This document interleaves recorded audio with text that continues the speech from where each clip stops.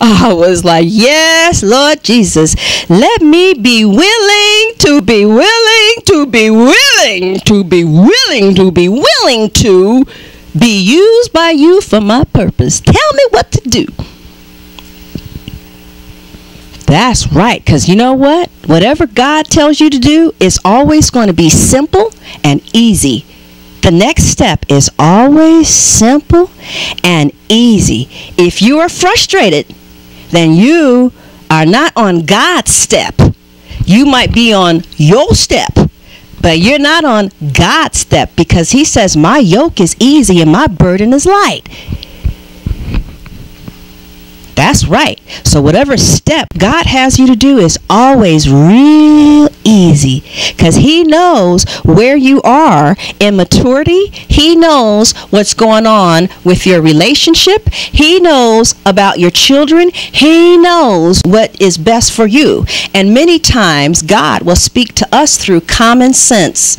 That's right. I have never known God to move outside of common sense when it was God, right? And a lot of times we might have shame.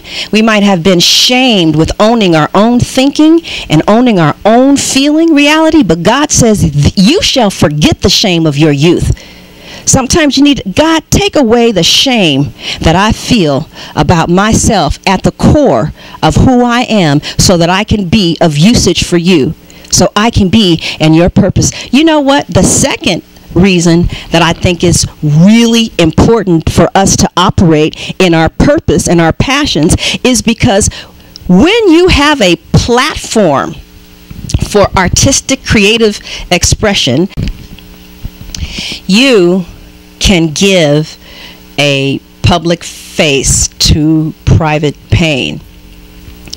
You know, I don't know about you, but it is shared pain with a public figure that moves me towards them. Because a lot of times celebrities, people who are, you know, on the radio and on TV and you know, I don't know, the magazines, you know, they seem, many times they seem godlike. People say that, people accuse us of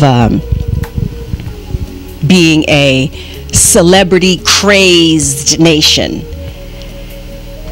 and they feel like we make celebrities gods. And a lot of times it's because when you see somebody in the public eye, they have the grace, and they have the grace to be there. They're usually using their spiritual gifts and God-given talents. So in other words, we experience the presence of God when they are using their gifts and their talents, just like you do when I'm doing this. I know you do, because of the testimonies that I get. I get a whole bunch of them, thank you. And if you have a testimony to send me a testimony. Just use the email link, right? I mean, I come here every single day, so just use the email link and that'll work. So when people are using their God-given gifts, they seem God-like, right? And like when Michael Jackson used to dance, it was like there is something that is not human. There is something that is not human that is moving Michael Jackson, right? Did you feel that way? What is that when he would moonwalk? I said, no, that's not a human. It was a God-given gift and talent, and we like that. People work hard to pay other people for their talents. Amen? Now, when we see these people, Michael Jackson, Michael Jordan. I used to see Michael Jordan go down that basketball court. I mean, to me, it was like, that's not a human being. That yet, see, when he does that, something bigger than him that is not human is helping him. And people did not feel that way when Michael Jordan played baseball. Like Joyce Meyer said that when she gets off the stage, she said she feels so normal. She says she just feels like so normal walking around the house. Like, just like, are you sure I'm supposed to be on the stage? But then when she gets on the stage, that presence of God, the anointing, the presence of God shows up in order to tell us and everybody else, this is what you're here to do. So I think this celebrity crazed God-like thing is about us seeing people in their gift, their spiritual gifts, and their talents, their God-given talents. And every time we see these people, they're doing that. We are singing them play baseball, we're seeing them sing a song, we're seeing them give a speech, we see them on Oprah. So every time we see these people, every time we see them, and they're using their gifts, we experience this God-like energy around them. And so if we're not careful, we can think that people who are famous, who are using their gifts, are God-like, because we only see them during the 15, 20 minutes, 1 hour, whatever, when they're using their spiritual gifts. Like, I'm on the radio and we accept callers, and somebody had called me, and I called her back, and she was shaking and crying, and I can't believe you're calling me back, and blah blah this and that. And this is somebody who sees me, or who hears me for 15 minutes a week at 4 o'clock in the morning. But for 15 minutes a week, and the only thing she hears is me channeling, spitting my thing, the thing that God has given me to do, because I'm real raw on the radio, because, you know, it's... But she said, because of you, I sent my designs to Walmart, and they accepted it. Now listen, so she's thinking that, oh yeah, and this and this. Baby don't have a clue how many issues I have. I did this one woman show, and my sponsor brought her daughter from Celebrate Recovery, the 12-step program at church, and she brought her daughter to the function where I was doing the one woman show, and her daughter can't stand her mama right now because she's a teenager and she just got to not like her mama.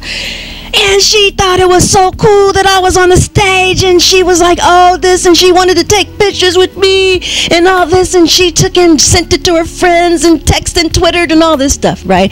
What she didn't know was, after all that, I went in the back room with her mama saying, oh, Jesus, oh, God, my life. You know what I'm saying? So... But yet and still, when somebody is operating in their gifts, they seem God-like. So imagine somebody looking at you in that God-like energy, and you being a public figure to whatever community God has called you to, right?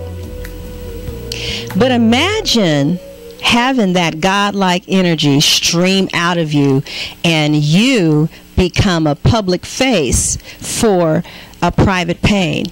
Because there are so many people who feel defective and worthless and not good enough and deformed and abnormally imperfect. And for somebody who looks up to you, somebody hears you tell your pain, your sorrow. I mean, what pain are you going to make famous? That's right. Oprah made sexual abuse famous. Joyce Meyer, I believe, has made incest famous. What's his name? What's that guy named? Michael J. Fox. He has the Parkinson's disease. He's well, not famous, but he's definitely brought it into the awareness of a whole lot of more people that maybe was not aware of it before. You know, the pain that I would want to make famous is the pain of shame. Because shame or emotional abuse was the dominant form of abuse that I experienced, and that my mother experienced, and her mother experienced, and their fathers experienced. And it's a generational thing. And what Pia Melody says about shame is, when I say shame, I'm talking about a feeling of being morbidly defective and flawed, abnormally imperfect, like you're just just disgusting thing. And you know, I have and still struggle with, not as bad, a shame existence bind, in which someone shamed me for being alive, I remember being told on a regular basis, why did God give me a child like you?